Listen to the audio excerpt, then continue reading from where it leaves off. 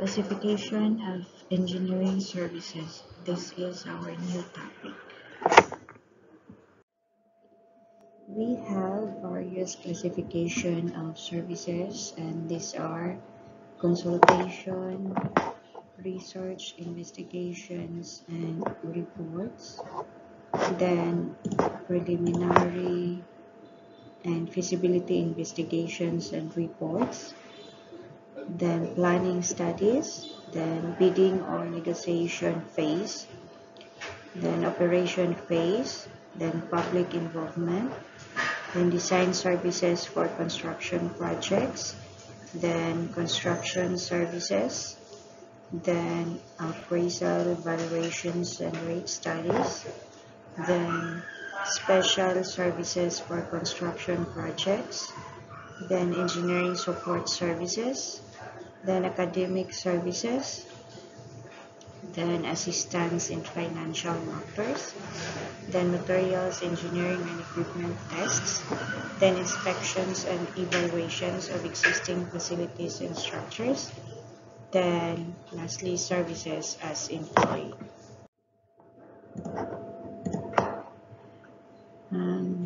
Consultation, research, investigations and reports.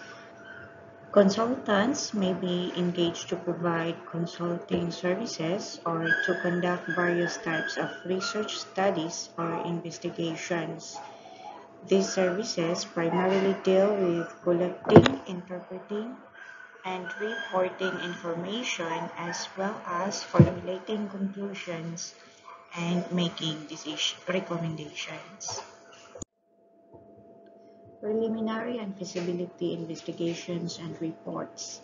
These services usually precede the authorization of a capital project and may involve extensive investigations, analysis of conditions, and comparisons of several possible plans.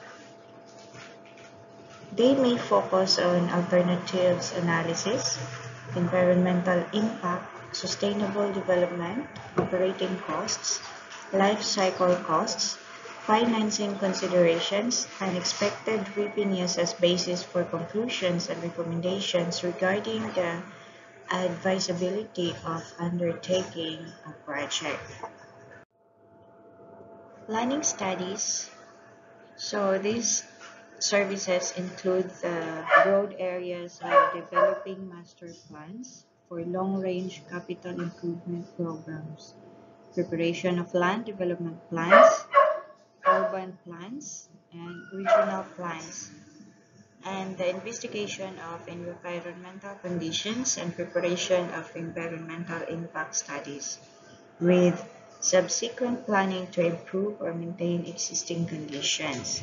Such planning often requires coordination of the work of engineering and other disciplines. Bidding or negotiation phase. Services under this phase may include the following. First, assist the client in advertising and obtaining bids or negotiating proposals for each separate prime construction contract. Maintain a record of prospective bidders to whom bidding documents have been issued. Attend pre-bid conferences and receive or process and deposits for bidding documents. Then issue addenda as appropriate to interpret, clarify, expand, or amend the bidding documents. Then assist the client in determining the qualifications and acceptability of prospect contractors, subcontractors, and material suppliers. In addition, advise the client to the acceptability of alternative materials and equipment proposed by the prospective contractors when substitution prior to the award of contract is allowed by the bidding documents. Then lastly, attend the bid opening, prepare bid tabulation sheets, and assist the client in evaluating bids or proposals and in assembling and award contracts for construction, material, equipment, and services. Operation phase. At the completion of construction as a basic service, the consultant may assist with the startup of project operations. The consultant may be commissioned to prepare a manual for both operation and maintenance requirements, and may also provide assistance in adjusting and balancing equipment, identifying deficiencies, and assisting in obtaining corrections, and performing inspection prior to the end of the project warranty period. The consultant may assist in operator training, setting up job applications and salaries, organizing the purchase of supplies, developing charts for recording operational data, and observing and reporting on project operations. Public involvement. The client may engage the engineer to present a project concept, technical analysis, or planning study to the public. In addition, the client may use the engineer to solicit public involvement on a particular project or study. These services require the engineer to be familiar with the array of public involvement techniques in order to achieve the desired result. Design services for construction projects. This offers the complete architectural and structural design of the structure to be constructed. It is where spaces and layouts become a precise set of drawings, schedules, and specifications, which communicate to the builder exactly what things are made of, where they are to be located, and how they work together to make up the building. Construction services. Professional engineering services are required for each of the six typical phases of a construction project. Ideally, for consistency and efficiency, all services should be provided by the same consultant, although at times services in various phases can be furnished by different consultants or by the client. The six standard phases of a construction project in the engineering services needed for each are as follows. First, study and report phase. This phase is the analysis of client needs, evaluation of alternatives, and recommendations for preferred option, conceptual design, conceptual opinions of the probable construction cost. Second is the preliminary design phase, preparation of final design criteria, preliminary drawings, outline specifications, and preliminary estimates of construction cost. Third is the final design phase. Preparation of construction drawings is in this phase, specifications, estimates of probable construction costs, and other contract documents. Fourth is the bidding or negotiating phase. In this phase is where the assistance to the client with the bidding or negotiating process for construction of the project happen. Fifth is the construction phase. It is where representation of the client during construction and inspection of construction. And then lastly is the operation phase, where the assistance to the client is in startup and operation of the project, including periodic inspections should be done. Appraisals, valuations, and rate studies.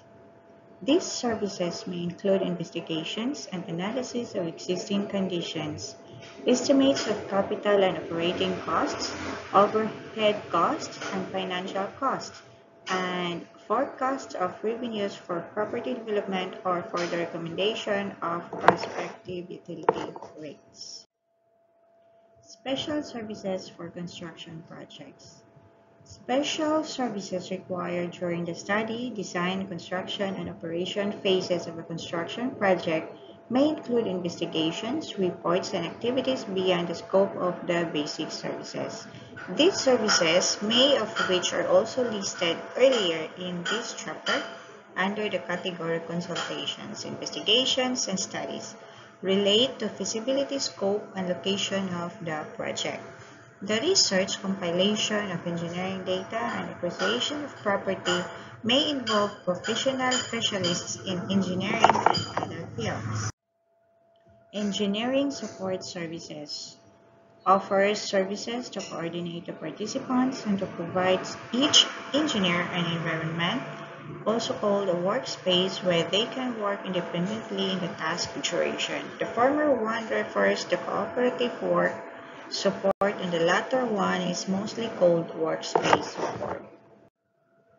Academic services. The term academic services may refer to a wide variety of instructional methods, educational services, or school resources provided to learners in the effort to help them accelerate their learning progress, catch up with their peers, meet learning standards, or generally succeed in lessons related to civil engineering. Assistance in financial matters. A client who is planning to issue bonds, particularly revenue bonds, to finance a capital project may engage a consultant.